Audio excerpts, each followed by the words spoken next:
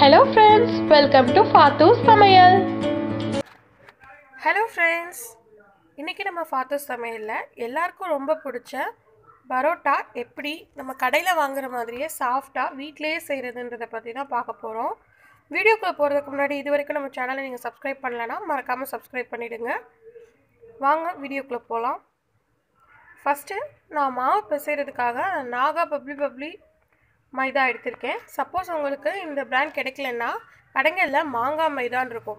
இந்த மைதா வந்து பார்த்திங்கன்னா குவாலிட்டி நல்லாயிருக்கும், நல்லா இழுக்க வரும். இப்போ இதோட நான் 1 டேபிள் ஸ்பூன் அளவுக்கு சுகர் ஆட் பண்ணிக்கிறேன், 1.5 டேபிள் ஸ்பூன் அளவுக்கு சால்ட் ஆட் பண்ணிக்கிறேன். எண்ணெய் இப்போதைக்கு நான் சேர்க்கலை, தனியாக எடுத்து வச்சிட்றேன்.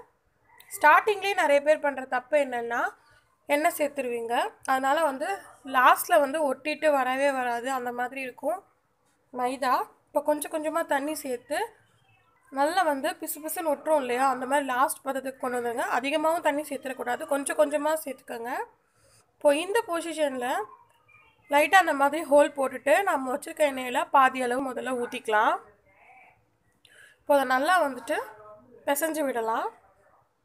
நான் இன்றைக்கி 1/2 kg அளவுக்கு மைதா மாவு எடுத்திருக்கேன். ஸோ இதில் வந்து ஒரு 10லேருந்து 11 வரைக்கும் தான் வரும். ஸோ இந்த மாதிரி நல்லா வந்துட்டு பிசைங்க. இதுக்கு கொஞ்சம் அழுத்தம் கொடுத்தா தான் வந்து மாவு நல்லா சாஃப்டாகும். நம்ம வந்து எப்போ நம்ம மாவு போடும் போது பாத்திரம் இருந்ததோ அதே மாதிரி நம்ம மாவு பிசைஞ்சு முடிச்சதுக்கப்புறமும் பாத்திரம் வந்துட்டு ஒட்டாமல் வரணும். அப்போ தான் நம்ம பிசைஞ்சது கரெக்டுன்னு அர்த்தம். இப்போ நம்ம எக்ஸஸாக வச்சுருக்க ஆயிலையும் சேர்த்து நல்லா பிசைஞ்சுக்குவோம். லாஸ்ட்டாக நீங்கள் ஆயில் அப்ளை பண்ணால் மட்டும்தான் அந்த பாத்திரத்தில் மாவு எதுவும் ஒட்டாமல் நீட்டாக வந்து வந்திருக்கும் மாவு. இதுதான் கரெக்டான பதம். நல்லா வந்துட்டு அழுத்தம் கொடுத்து பிசைங்க. இப்போ இந்த மாவு வந்து பார்த்திங்கன்னா நீங்கள் நல்லா வந்து பிசைஞ்சதுக்கப்புறம் நல்லா ஊறணும். எப்படின்னு பார்த்தீங்கன்னா 2 to 3 hours நல்லா ஊறணும். நீங்கள் ஊற தான் மாவு வந்து நல்லா வந்துட்டு சாஃப்டாகும். இப்போ என் கையில் பார்த்திங்கன்னா சுத்தமாக வந்துட்டு எந்த மாவும் ஒட்டலை. நார்மலாக நம்ம சட்டிலையும் வந்துட்டு ஒட்டும், கையிலையும் ஒட்டும் இல்லையா, லாஸ்ட்டாக ஆயில் சேர்க்கும் போது கையிலையும் சட்டிலையும் ஒட்டவே ஒட்டாது. நம்ம எடுத்த பாத்திரமும் நீட்டாக இருக்கும், மாவும் நல்லா இந்த மாதிரி தான் சாஃப்டாக இருக்கும். இப்போ இதை ஒரு ஈர துணி போட்டு கவர் பண்ணி 2 to 3 hours, நான் 2 மணி நேரம் ஊற வச்சேன். சப்போஸ் உங்களுக்கு டைம் நிறைய இருந்துச்சுன்னா நீங்கள் 3 மணி நேரம் கூட ஊற வைக்கலாம். ஊற வைக்கலன்னா கண்டிப்பாக இழுக்க வராது. ஸோ இது மூடி ஊற வச்சுருவோம். ஒரு 2 hours கழித்து இதை திறந்து பார்ப்போம். ஒரு 2 hours ஆயிடுச்சு. இப்போ நம்ம மேலே போட்டிருக்க ஈர துணியை எடுத்துடலாம். இப்போ லைட்டாக மாவு வந்து எக்ஸ்பேண்ட் ஆகிருக்கும்.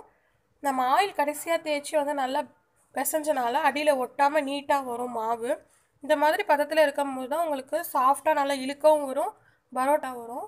இப்போ அதை எடுத்து 1 டைம் மட்டும் பிசைஞ்சு இந்த மாதிரி ஒரு பிளேட்டில் ஆயில் வச்சு அந்த மாவை எடுத்து வச்சிடலாம்.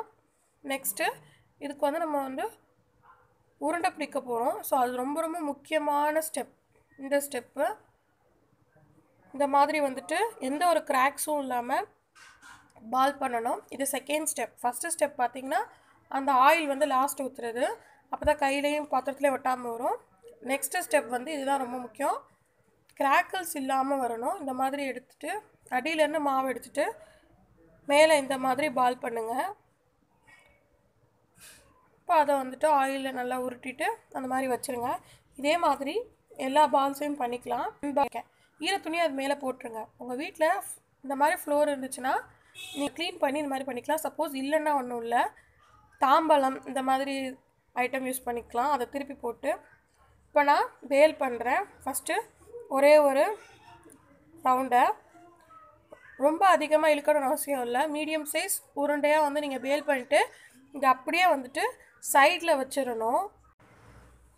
இப்போதைக்கு இதை நம்ம வந்துட்டு பரோட்டாவாக பண்ண வேணாம், ஓரமாக மட்டும் நீங்கள் வச்சுருங்க. இந்த மாதிரி ரவுண்டாக வந்து தேய்ச்சதுக்கப்புறம் இப்போ ஓரமாக அதில் வந்து மேலே வந்து ஆயில் ஸ்ப்ரெட் பண்ணி வச்சுருங்க. நெக்ஸ்ட்டு இந்த மாதிரியே இன்னொன்றும் இதே மாதிரி பேல் பண்ணி வச்சுக்கலாம். சேம் ப்ராசஸ் தான். பரோட்டா வந்து உங்களுக்கு அதிகமாக ஹெல்த்தியான ஃபுட் இல்லை தான், பட் இருந்தாலும் சில பேருக்கு ரொம்ப பிடிக்கும், எனக்கு ரொம்ப பிடிக்கும்.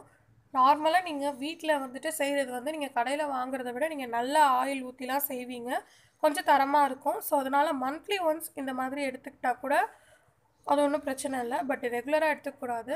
இந்த மாதிரி மேலே வந்துட்டு ஆயில் தடவி ஒவ்வொன்றா நான் வச்சுருக்க எல்லாத்தையும் வந்துட்டு செட் ஆக்கி வச்சுருக்கேன். இப்போ இதை அப்படியே தூக்கி திருப்பி போட்டுருங்க. அப்போனா நம்ம முத பேல் பண்ண பரோட்டா வந்துட்டு ஃபஸ்ட்டில் வந்துடும். இப்போ அது நல்லா ஊறி இருக்கும், எண்ணெயும் மாவுமா சேர்ந்து. இப்போ அதை மேலாப்பில் ஒன்று எடுக்கலாம். உங்களுக்கு வீச தேரலைன்னா ஒன்றும் பிரச்சனையே இல்லை. லைட்டாக ஆயில் ஸ்ப்ரெட் பண்ணி நீங்கள் பிசைஞ்சு வச்சு ஊற வச்சதே இதுக்காக தான். நல்லா இழுக்க வரும், நல்லா மெலிசாக இழுக்க வரும். இந்த மாதிரி லைட்டாக வந்துட்டு உதறி விட்டீங்கன்னா சூப்பராக இழுக்க வரும். பட் இது கிழிஞ்சிடக்கூடாது. இப்போ உங்களுக்கு நீங்கள் கம்மி நேரம் தான் ஊற வச்சுருந்தீங்கன்னா இந்த மாதிரி உங்களுக்கு இழுக்க வராது. இதை நெருக்கமாக கொஞ்சம் சுற்றணும். இதுவும் முக்கியமானது, நம்ம அழுத்தி ப்ரெஸ் பண்ணக்கூடாது, ஹார்டாயிரும். 3வது ஸ்டெப் இது தான். நீங்கள் இழுத்துட்டு உங்கள் ஸ்பீடாக சுற்றிருக்காது. உங்களுக்கு சப்போஸ் வீச தெரியும்னா தாராளமாக நீங்கள் வீசிக்கலாம். பரோட்டா பார்த்தீங்கன்னா நீங்கள் கம்மி நேரத்தில் பிசைஞ்சு வச்சிங்கன்னா வீசும் போதும் சரி, கையால் இழுக்கும் போதும் சரி, சாதாரணமாக பேல் பண்ணும் போதும் சரி, உங்களுக்கு அங்கங்கே ஓட்டை விழுந்துடும். அது மாதிரி விடக்கூடாது. இந்த மாதிரி சுட்டு லைட்டாக ஆயில் அப்ளை பண்ணி மேலாப்பில் தடவுங்க, தட்டக்கூடாது. இப்போது ஈஸியாக இன்னும் இழுக்க தெரியாதவங்களுக்கும் ஒன்றும் பிரச்சனை இல்லை. இந்த மாதிரி பேலின் கட்டையில் மெதுவாக இந்த மாதிரி பேல் பண்ணி விடுங்க. அப்படியும் பண்ணலாம், ரொம்ப ஈஸி தான். ஊற வைக்கிற டைம் மட்டும்தான் ரொம்ப இம்பார்ட்டன்ட். இப்போ நெக்ஸ்ட்டு இதுவும் ரொம்ப இம்பார்ட்டன்ட் ஸ்டெப்பு தான். நம்ம போட்டு வச்சுருக்க பரோட்டாவை பேலிக்கிறது ஒன் சைடாக மட்டும்தான் பேலிக்கணும். இது முக்கியமான ஸ்டெப்பு. இப்போ நல்லா ஒன் சைடாக மட்டும் தான் பேலிக்கணும். நான் திருப்பி போடவே இல்லை. சப்போஸ் நீங்கள் திருப்பி போட்டு பண்ணிங்கன்னா லேயர்ஸ் கட் ஆகிடும். அதிகமாக அழுத்தம் கொடுத்து பேல் பண்ணக்கூடாது. நெக்ஸ்ட்டு 5th ஸ்டெப் என்னென்னா, கல் ஹைலியாக காயணும்.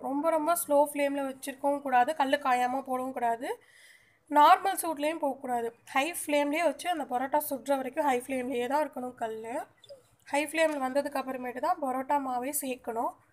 சேர்த்துட்டு இப்போ லைட்டாக ஒரு பக்கெட்டு வெந்தோன்னா திருப்பி போடுங்க, ஆயில் சேர்த்துக்கங்க.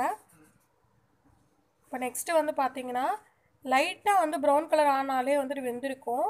நீங்கள் ரொம்ப கருக்கணும்னு அவசியம் இல்லை. தேவையான அளவு ஆயில் விட்டு எடுத்துக்கலாம். இப்போ தான் அந்த லேயர் நல்லா வரும்.